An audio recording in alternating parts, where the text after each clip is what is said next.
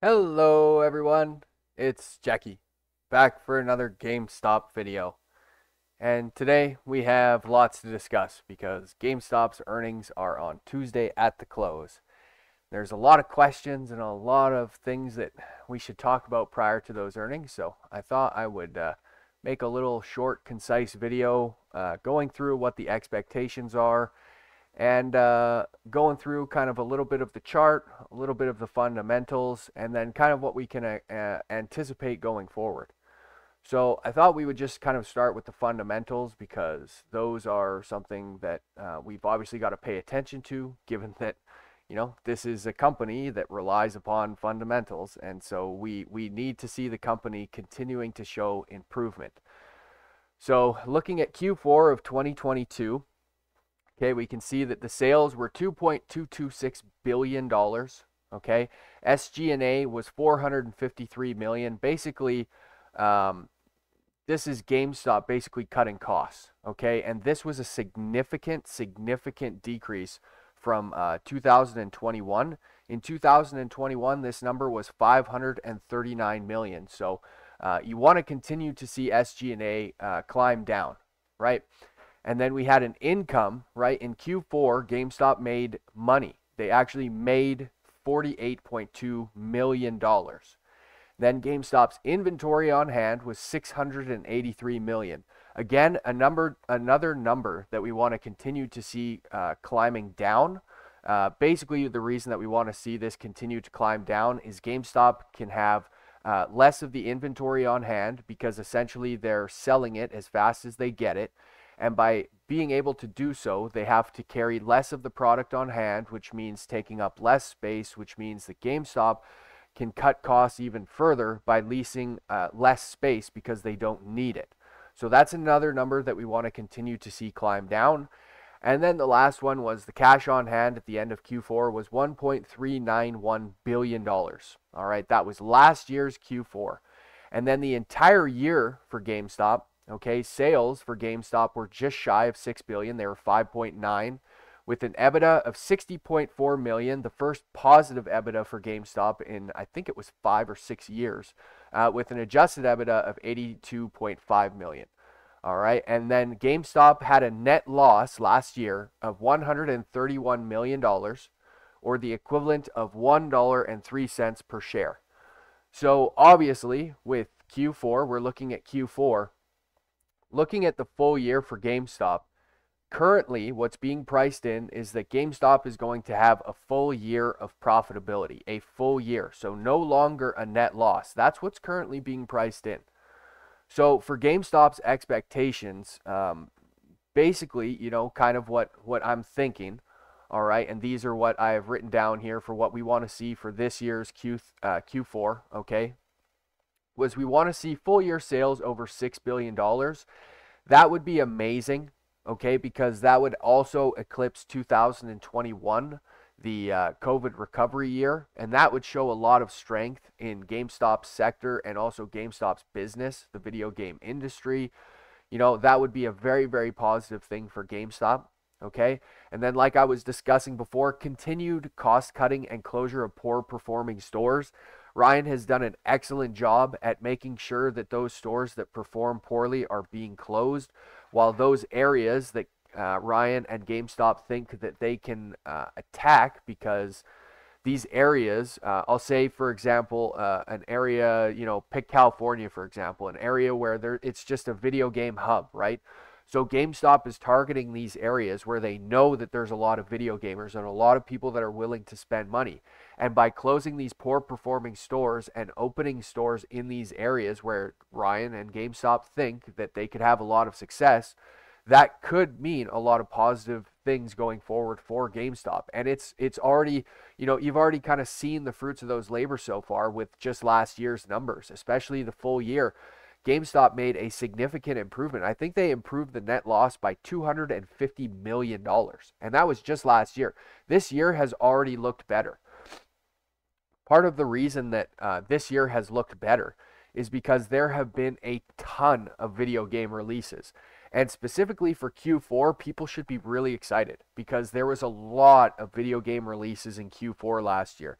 So I've just written some down here. So there was Assassin's Creed, UFC 5, the new NHL game.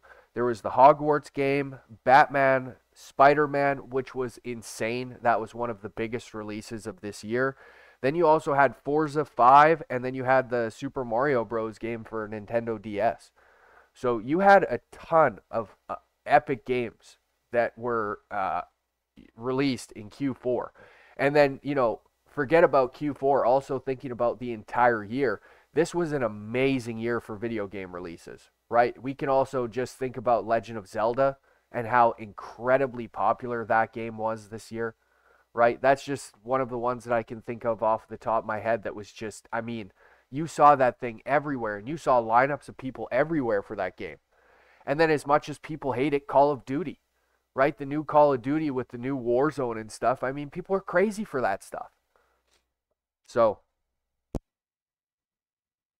there's a lot of positive developments taking place this year with GameStop, and with Ryan at the helm, a CEO who's taking $0 for compensation and is working desperately hard to get GameStop profitable, and not just to make GameStop profitable, but to make it a good business again, a place that people actively want to shop at, right? So continuing down our little list here, we obviously want to see the inventory continue to decline. We talked about that earlier. GameStop's cash on hand continuing to rise. That would be a huge one, right? I would love to see GameStop have even more cash on hand because of a profitable year and a profitable Q4. But then the other question rises, or did Ryan invest the money into anything, right? Because Ryan just recently got approval from the board that he can take GameStop's cash in hand and invest it in any manner that he sees fit, including buying stocks.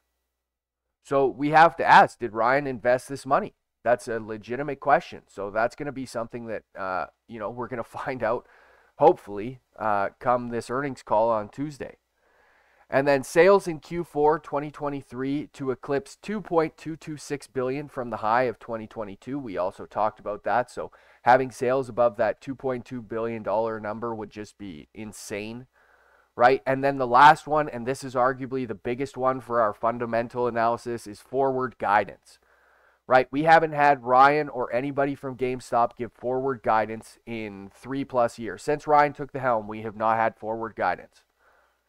And the market most recently, now I've wrote that in there for you guys at the bottom, the market has really not liked companies having weak forward guidance. I would tell you Lululemon, for example, is a great one, where they had a fantastic Q4 earnings, but they had weaker forward guidance, and then that caused that particular stock to go down 20%, I believe it was.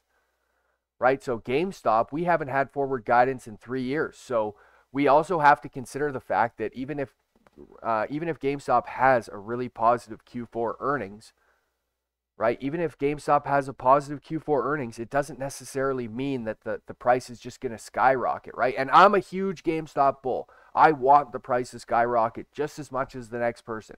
I just want people to be aware of the potential that it might not do that if Ryan doesn't come out and give forward guidance for GameStop. It doesn't even have to be Ryan. Just somebody give us some kind of forward guidance about what to expect, right? So that's one of the things that's going to be a big question mark going into the earnings, okay? So now we've gotten all of the fundamental analysis out of the way. Let's spend a couple of minutes going through the chart and what we think about GameStop's chart. So GameStop's chart, there's a couple of different things that we've been monitoring and looking at through the weeks and through the months, because this is something that we have been planning a trade on this thing for quite some time. So I want to make sure that we have everything all set up on here. Okay, good. And then let's just get that little fib time zone thing on there, because that's hidden somewhere in here. There we go. There it is. Okay.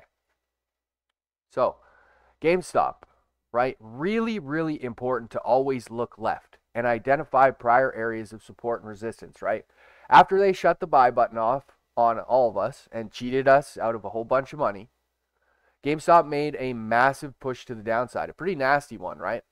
And you can see I've drawn a white line here, and I'll draw another one here because this is going to be a monster important spot should GameStop go down on its earnings. If GameStop were to push down on its earnings, there are two wildly important areas, okay, that date all the way back here, February of 2021. A massive zone of support, a massive zone of potential liquidity. Just a huge area of support and resistance here between $11.70 and $10. Now, having noticed that, okay, there's a couple of other important things that we can look to on GameStop's chart. You can see this blue box that I've drawn here. This is a very clear area of support. We can see that it was supportive back down here before GameStop made a huge move that we caught back when, right, because of all those touches of divergence that we caught. And now you can see GameStop is making its way down there. It's below the daily 50, below the daily 200, pushing back down after a really bearish, nasty candle. And then you can see Jackie has a little harmonic structure here. So interestingly enough about this harmonic structure, it comes between a golden pocket between a fib time zone, a key area of support, and a harmonic completion that comes at the golden pocket of a macro fib fork. Okay? And you can see that that golden pocket of this pitchfork has been wildly important. Every single time GameStop has made a double bottom off of that golden zone and made monster explosions to the upside. This one was to the tune of 140%. This one was to the tune of 130%. And then you had this one right here. Another double bottom that led to a percentage move of over 70, right? And now GameStop appears to be doing the very same thing where it's going to make that double bottom right near, or even if it goes a little bit below, right, that golden pocket, and then it's going to make a massive explosion. That is the hope. That's the idea, right, is that you go gold to the gold, right? And then I've got some indicator targets that this is my own little indicator that I've set up, and these are the targets that we're aiming for on there, okay? 95% success rate with this indicator. So looking at those targets, those are the ones that we're aiming for should GameStop find itself on a gap down after earnings. Okay? And then let's turn this off. So if GameStop were to gap down for earnings, that's what I would be looking for. And then if we turned off this pitchfork, and then we actually opened up GameStop's macro channel here, you guys can see that GameStop has been in a descending channel all the way since the events of January, right? And every single time that this thing has found the bottom trend line, it's made huge explosions. The same way it finds that golden one, right? Now, let's just say, Lord forbid, there's a nasty gap down on GameStop, and it gets to that white line, right? Well, that white line just so happens to intersect with the bottom side of this large channel, right? And what happens if GameStop hits that and then goes from that bottom of the channel to the top side of the channel, right where an indicator target just so happens to lie? Well, look at the percentage gain that you're talking about here, right? Over or near 100% gain. And so that's a scenario that I want people to be aware of if it were to gap down, right? Or, you know, even push and make this double bottom. Just be prepared for a scenario where it doesn't just go to 1180, but potentially it pushes further towards that high $9 or $10 flat spot mark, right? Because it makes sense and it lines with a whole bunch of technical artifacts, right? And not only that, one of the most important things that I wanted to bring up was the monthly. So on the monthly time frame, you have the monthly 200 period moving average here in yellow, okay? And with that, ever since it first was created, okay, because it finally had enough data, in September of 2018, that 200 period moving average on the monthly has never been tested. It has never been tested. And so if GameStop were to find itself gapping down after earnings around the 1130 spot, I mean, you'd be testing that monthly 200 period moving average for the very, very, very first time ever. And normally the very first test from above becomes supportive. And if that were supportive and then we started pushing off of that, you start asking yourself, oh my gosh, are we going to start breaking the top side of this channel? And then you start asking yourselves, oh my gosh, is this a potential bull flag? And then you measure this and you ask yourself, oh my gosh, are we about to destroy Ken Griffin and all of the shitty short sellers? It's possible. It's possible. So that is our fundamental and our technical analysis on GameStop headed into earnings. So the other side, we should obviously talk about that as well. The other side is GameStop earnings propelled the price into just the stratosphere. At that stage, right, you're going to immediately start discussing the daily 200 period moving average at $17. And then you're going to be starting to talk about the top side of this channel, which comes in at around $21.